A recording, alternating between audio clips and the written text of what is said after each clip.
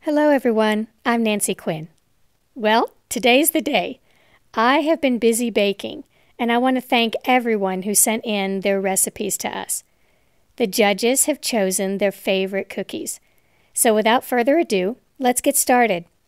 Our grand prize package goes to David from Montana for his chocolate drops. Now he'll be receiving the blanket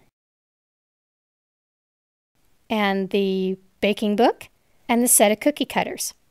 So congratulations, David. The first prize is given to Autumn in Florida for her caramel cheesecake cookies. And she's going to receive the tea towels and the baking book and the cookie cutter set as well.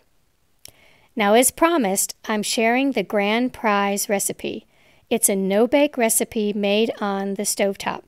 So let's start with the ingredients list.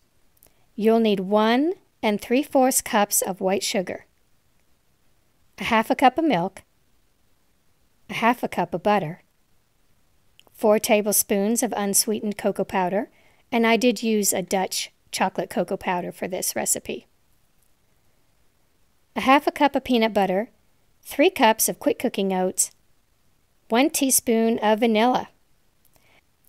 In a medium saucepan, combine your sugar, milk, butter, and cocoa,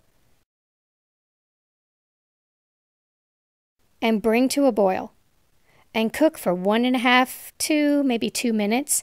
You want a rolling boil, and you want to see this get a little bit thick. Then remove it from the heat and stir in your peanut butter, oats, and vanilla. Drop it by teaspoonfuls onto wax paper and let it cool until hardened. You can refrigerate these.